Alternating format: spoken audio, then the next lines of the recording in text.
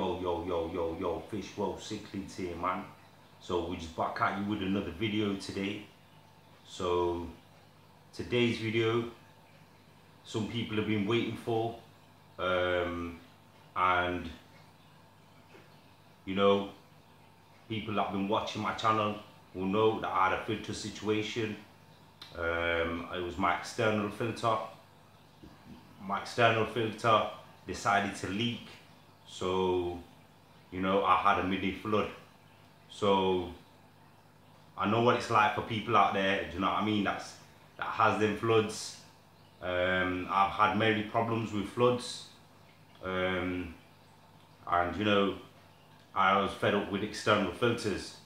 So basically, you know, I decided to build my own filter, which was an internal filter, because externals, you know, always have the chance to leak. So some people have been waiting quite a while, do you know what I mean? It's been, say, about coming on 3 weeks.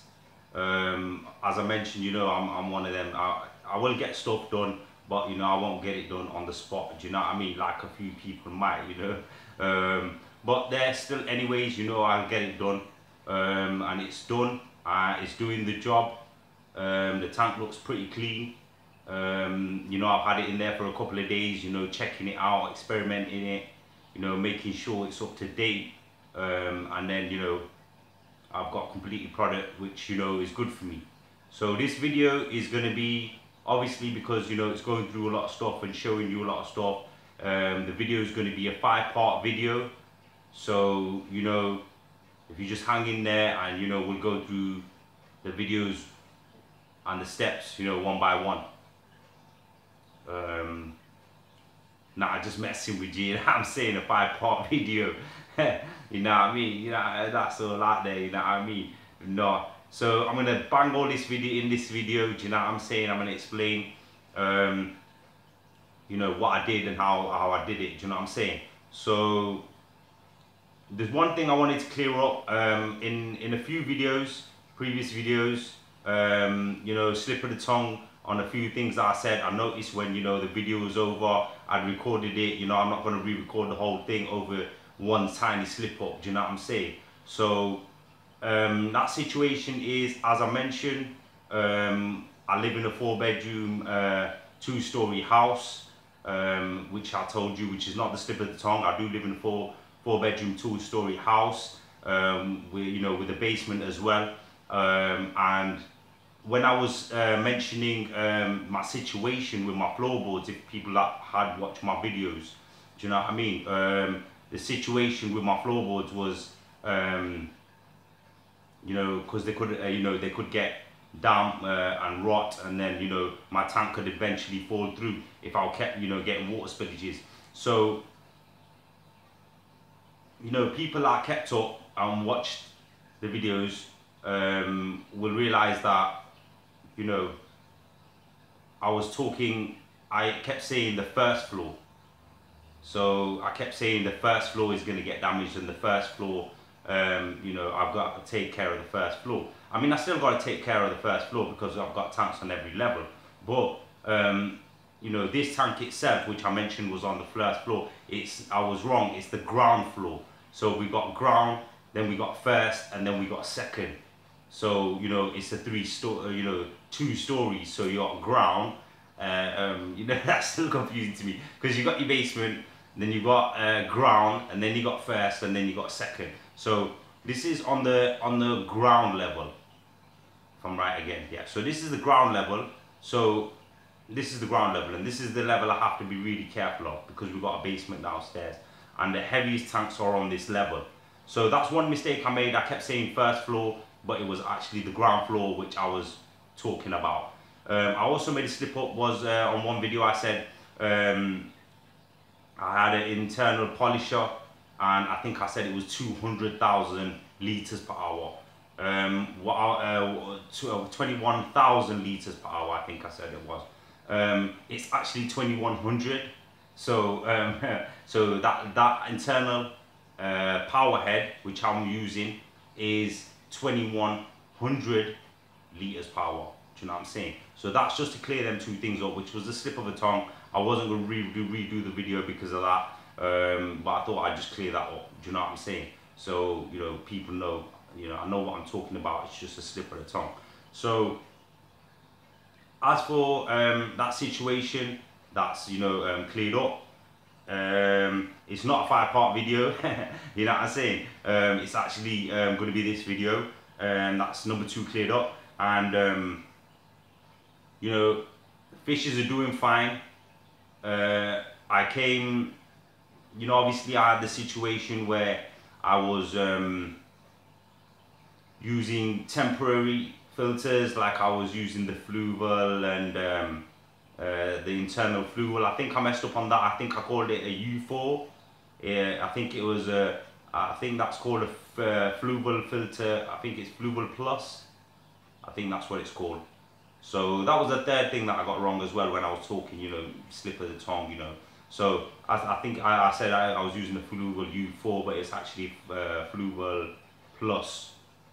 So I was using that, you know, and obviously, you know, it was maintaining the tank, but, you know, not to the quality as, you know, I wanted it to. And then I had too many things in there, you know what I mean, that was just taking up too much internal space and not looking nice. So obviously changed up situation. I've created something internally. That's what's been people's been waiting for.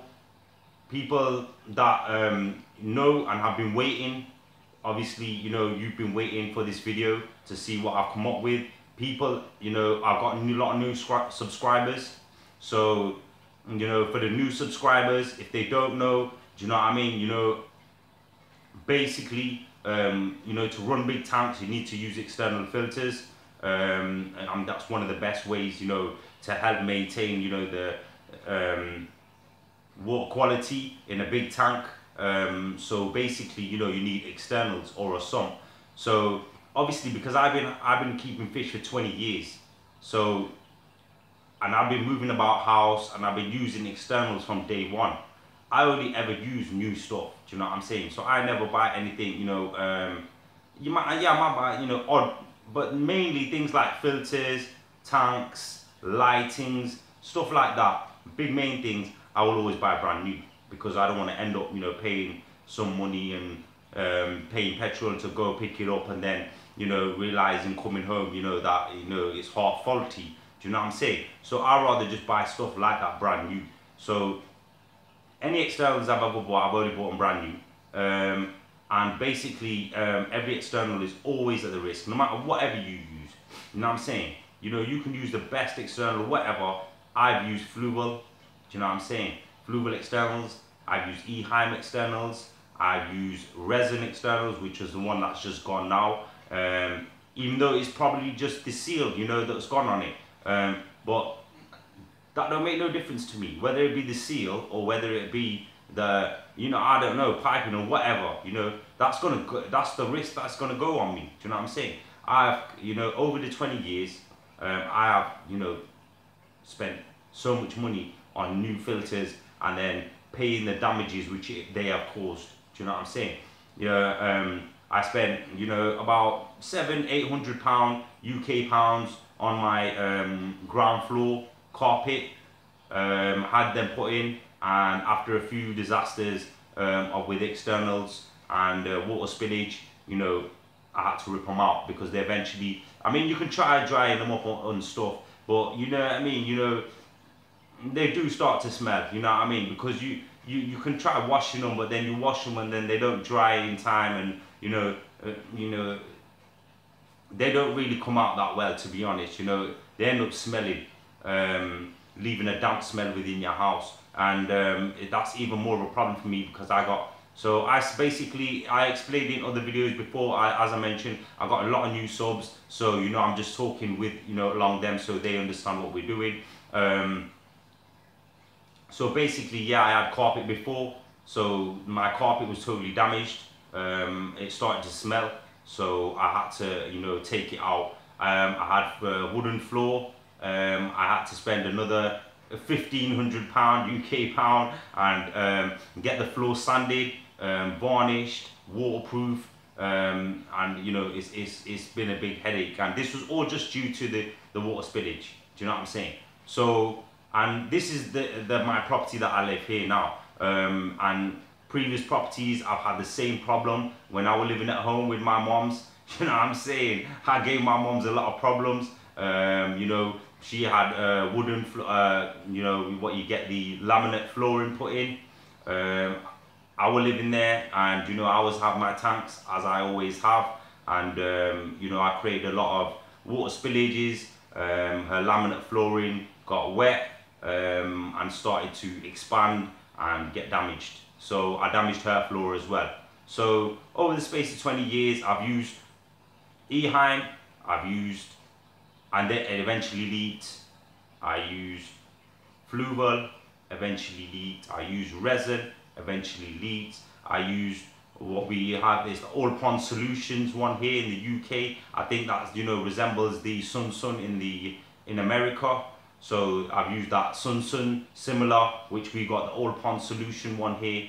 You know what I'm saying? It's the same. They all eventually leak. You know what I'm saying? One day or another, you know, that seal, that rubber seal, you know, that ring, that rubber O-ring that goes round it will go one day. Do you know what I'm saying?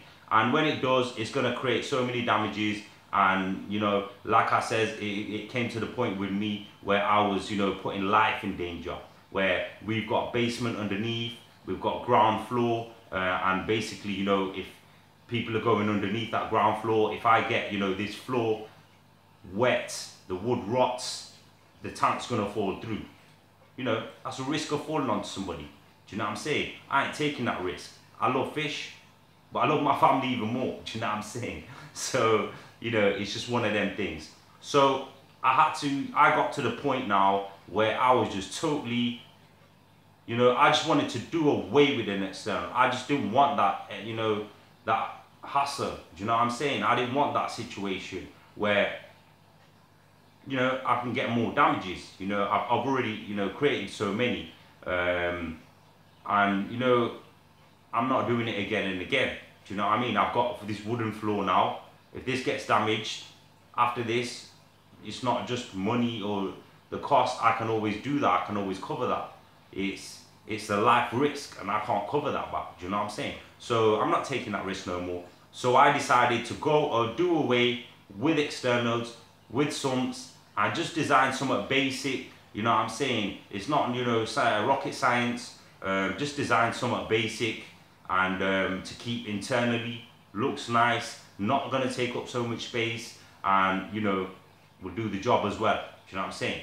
So I created a product. I've given it a name. I've called it the Spider 3000, and I'll explain why I've called it the Spider 3000. But it's called the Spider 3000 2019 because it was built in 2019. So it's called the Spider 3000 2019. So that's a name.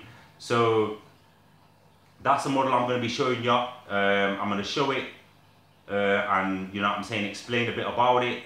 You know what I mean? So you people get a look at what I've been up to. Do you know what I'm saying? And you know how I'm going to be maintaining my tank from now on. This big tank without an external and without sump. So just another situation update on the fishes for the people that know, watch my tank, you know, seeing the fishes come in and out. As I mentioned before, you know, I put over 70 fish in here at the beginning. It's an experiment. It's an experiment that's ongoing. I've not completed it yet. So basically, you know, I put 70 fish in here. I was letting them grow out. I took out the females. This is an all male tank.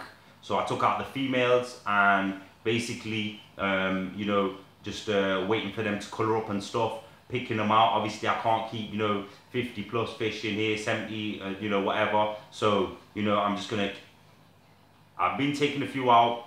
As you probably see my other videos, I've been putting them in with my front hoses, letting them find new homes. So basically, you know, that's one of the situations where I've been taking fish out, keeping the ones I want. When I get to the point where you know, I want to keep at least 3 of each male. So 3 of each species. Well, 3 of each colour. It's because peacocks, OB peacocks, red shoulder peacock, they're the same species. So I don't even know why they're called hybrids. But anyway,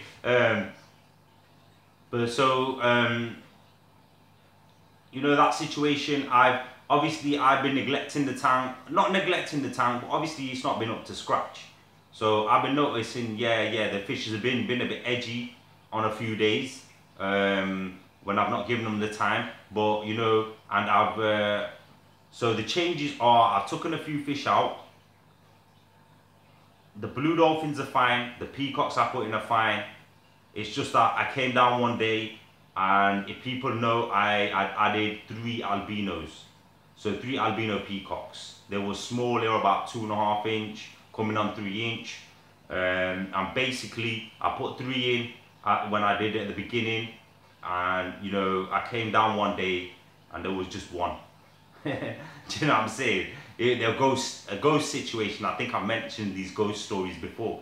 You know, it's a ghost story. You know, no forensics, no nothing. Do you know what I'm saying? You know, the fish are ghost, gone. No body, nothing. Do you know what I'm saying? So basically, you know, that's my situation on that. So I lost 2 albino ones. I've got 1 in there, that's fine, doing fine. I've got 2 in my grow out ones. So basically, I will be moving them in here. So I've got a replacement for them too.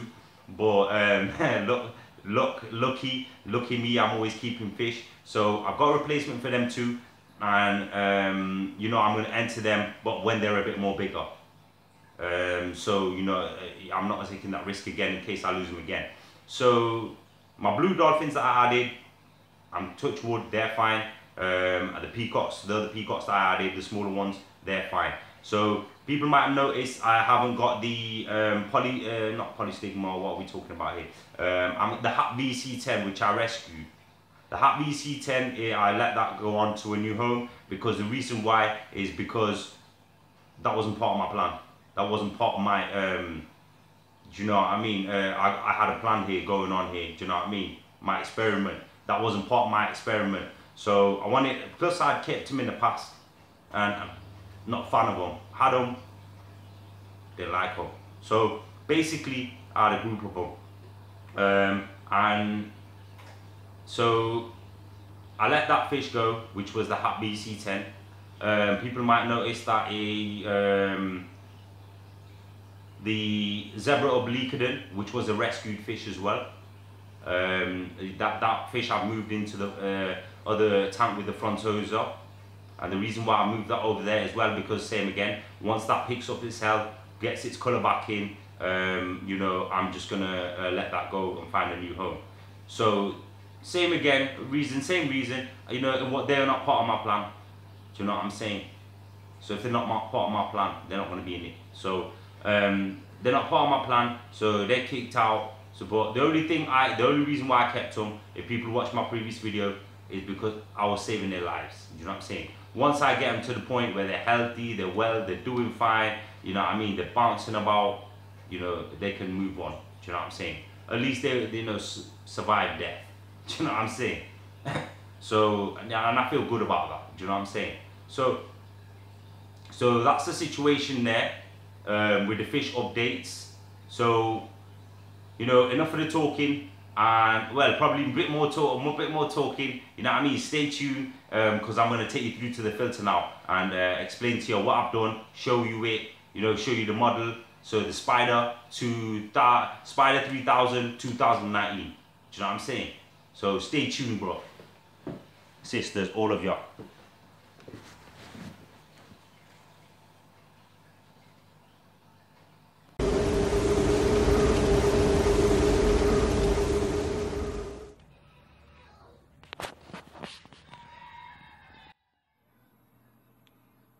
Yo, so here we have it.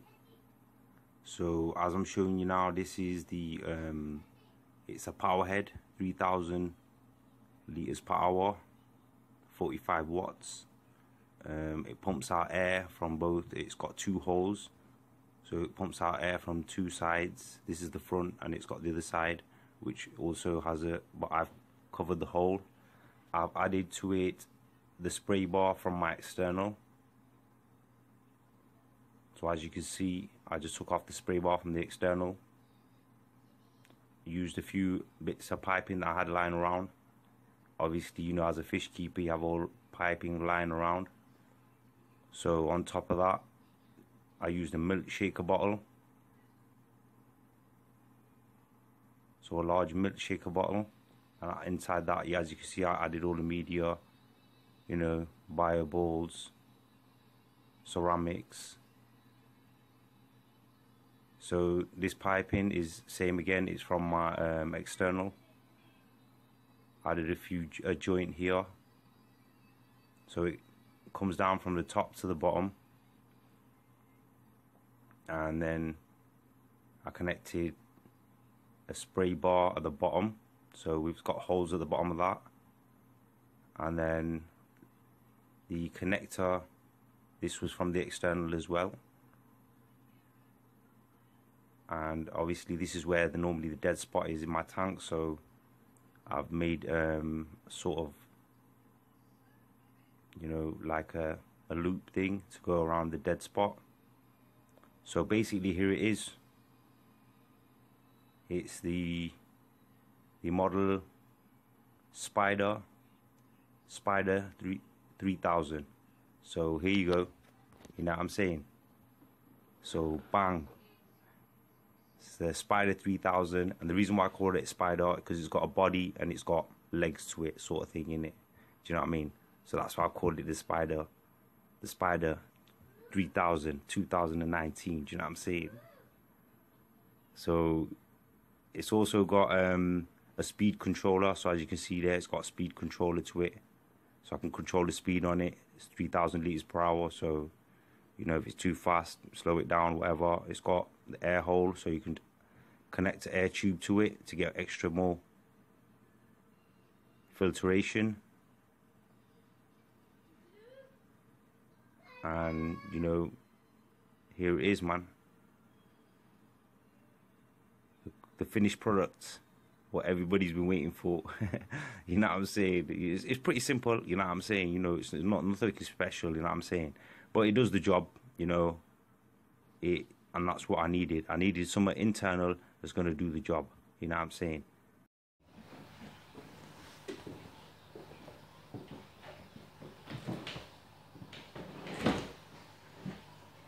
Yo. Fish World cichlids here, man. So basically, you've seen that now, do you know what I'm saying? So this is my situation. There it is, running nice and smooth, do you know what I'm saying? Doing what I want it to do, do you know what I'm saying? So that's it, do you know what I'm saying?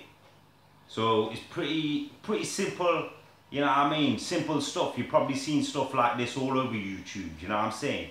But, you know, this has just got a little bit of a twist to it, you know what I mean? It's a bit more solid than them flimsy ones people are making on YouTube, do you know what I'm saying? You know, and it's a lot more solid, looks more pleasing to the eye, as you can see it there, do you know what I'm saying? It's not taking up X amount of space. I'm never going to be ever in a situation where, you know what I'm saying,